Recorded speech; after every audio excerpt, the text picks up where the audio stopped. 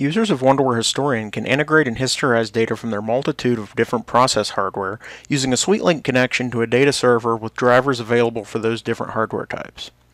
OmniServer is a user-configurable SuiteLink as well as OPC DA and UA server that allows users to create custom protocols using device manufacturer documentation detailing the communications protocol, all without having to write custom code. This video will walk through how to make a basic connection from Wonderware Historian via the SuiteLink interface to the OmniServer Universal Server for integrating non-standard devices such as barcode scanners, scales, RFID systems, sensors, and more. Now, before we dive into the configuration, as a prerequisite for SuiteLink connections from any Wonderware client, the Wonderware common components for SuiteLink must be installed on the same machine as OmniServer. If you're running your Historian or any other Wonderware client on the same machine as OmniServer, you're good to go. This is only a concern if you're making a remote SuiteLink connection to OmniServer. In that situation, you'll need to make sure the Wonderware common components are installed prior to installing OmniServer. These components are available for install from the Wonderware Device Integration Disk or by installing either OI Gateway or FS Gateway with older Wonderware versions. For this demo, though, I'm making a local connection with Historian installed on the same machine as OmniServer. I already have a topic defined in OmniServer. Here are my OmniServer configurations. So if I go to my topics list, I already have a topic defined that will simulate live process data from a device to prove our SuiteLink connection with Historian is working correctly and showing changing data. Here in my OmniServer configuration, you can see my topic is named SimDevice. And I'm going to open up the properties. I'm using the client_test protocol together with the random device to simulate live device data. This protocol and device combination does install with OmniServer, including the free trial version, so anyone can use this as a tool for simulating live data to test your client connection settings. You also see here an update setting, which is measured in milliseconds and defaults to 1000. This controls the polar update frequency from the device OmniServer is communicating with when the connection is non-OPC. So, since we're making a SuiteLink connection from Historian, any items we access will be polled at a rate of once every 1000 milliseconds. This is important because this is where you can fine-tune the frequency of requests to your devices from OmniServer when you're making a non-OPC client connection. So we're going to keep that default of 1000 milliseconds here. And I'm just going to quickly go over to my protocol section. I want to open that client test protocol that I mentioned. And we're going to take a look at the item list. So here's my item list. I can see what items are available for this protocol. And for this demo, I'm going to be connecting to the integer read item specifically. So I'm going to go ahead and close out of the protocol, and with my OmniServer set up to simulate the data that I need, I can go ahead and move on to the Historian configuration. So I'm going to go ahead and bring up my Orchestra System Management console. And my first step in here is to create a new I/O server type. So I need to drill down into my tree. So I'm going to expand Historian, and then I need to expand the Historian group. I need to expand down to this this configuration editor here. I'm interested in the system configuration and data acquisition. So you can see here the entry for I/O server types. So I need to create a new I/O server type. So I'm going to right-click here and select New I/O Server Type. And that's where I can enter my information for OmniServer. So I've got a field for application name. OmniServer SuiteLink application name is OSRV-POLL, so OSRV-POLL. And the exe name is going to be similar to that. It's just OSRV-POLL.exe. And for the description, I'm just going to enter OmniServer. That is optional, but it is nice to have a user-friendly name to describe what this I/O server type is. And I can leave the revision blank, and I'm going to go ahead and click Finish to create my I/O server type. And if I look over here in my list, you can see that I/O server type OSRV-POLL OmniServer is now available in the list of I/O server types. So now that that's defined and available, I need to configure a new I/O server using that type. So further down the data acquisition section, I find my IDAS, which I need to right-click on that, and I need to define a new I/O server. Now, as previously mentioned, my Historian and OmniServer are installed on the same machine. So for the IO server location, I'm going to enter localhost for the local machine. And for my IO server type, I'm going to select that OSRV poll that we just created. And I'm going to keep the default protocol type, and description and alt server location are optional, so I'm going to go ahead and leave those blank, and I'm going to click Finish here. So you see there's my new IO server.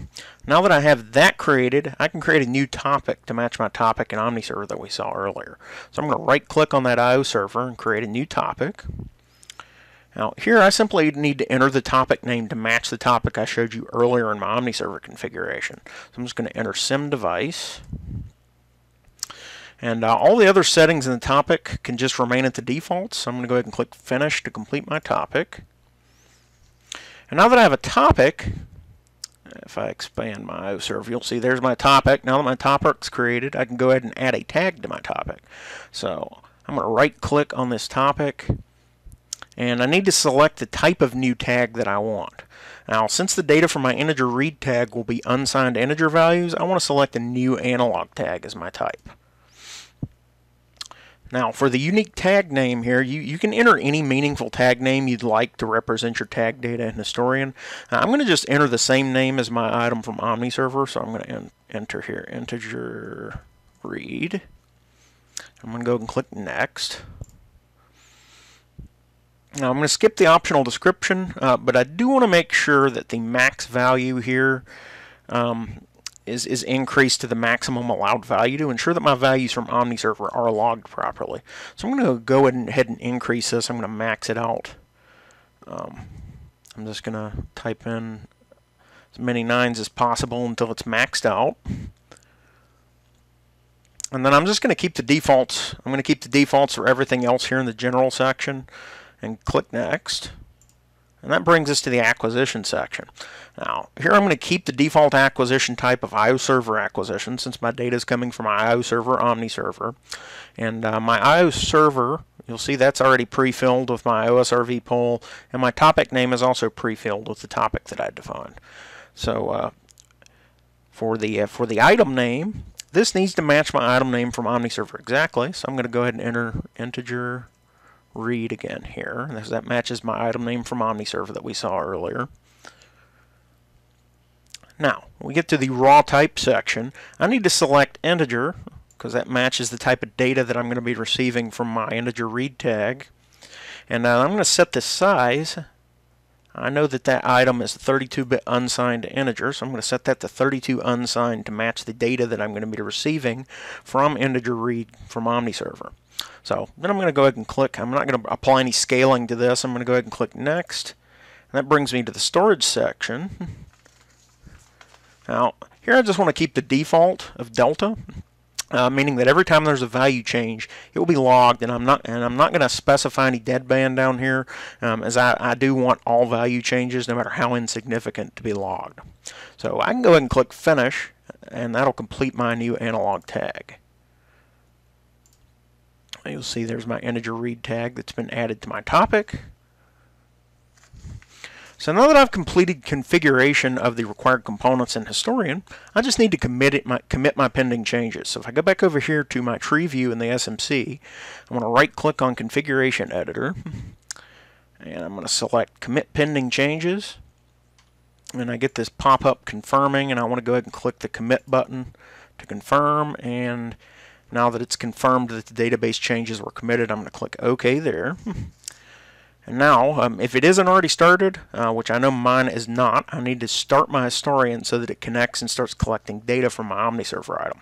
So I need to right-click on my management console here in the tree view and start Historian. And I'll just need to enter my user and password to approve the start. So my login name's already populated. I just need to put my password in and click OK.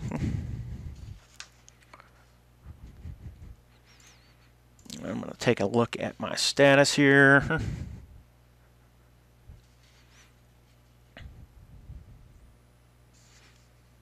And I'll start seeing these historian modules initializing and starting. You can see some of those are already in the process, and there all of those have started. So if I actually go to the data acquisition section, I can see my OSRV poll is actually started, and you'll see that our status is receiving data for one tag. So I know that I'm now successfully communicating with OmniServer. So now that I should actually have history data for my OmniServer integer in the historian database, I can verify using the Wonderware Historian client. So I'm going to go down here and launch the query portion of the Wonderware Historian client. And but you could also use the trend client for Wonderware Historian as well, but I'm specifically using the query client. And I've actually already configured my Wonderware Historian server that I want to connect to in here, and that was just using that server name, which I got that from the SMC, and the same login information that I just used a few moments ago to start the historian. So you'll see in my tag list my new item integer read. So I just want to go ahead and select that item from the list of available tags, and I can select my query type from up here in this drop down. So I'm actually going to select history values so that we can see the time series data that has been logged since I started the historian a few moments ago. So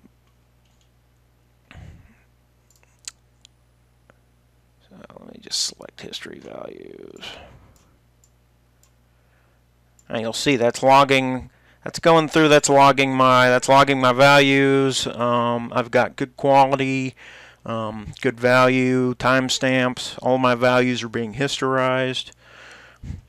So that tells me that my connection to OmniServer was successful, and the historian is actively logging values that are as they change from my OmniServer process data. So you've just seen how straightforward it is to set up a simple SuiteLink connection from historian to the OmniServer, making it possible to easily integrate and historize process data from all of your other devices that aren't using a standard off-the-shelf protocol, without having to make the large investment in developing a custom driver.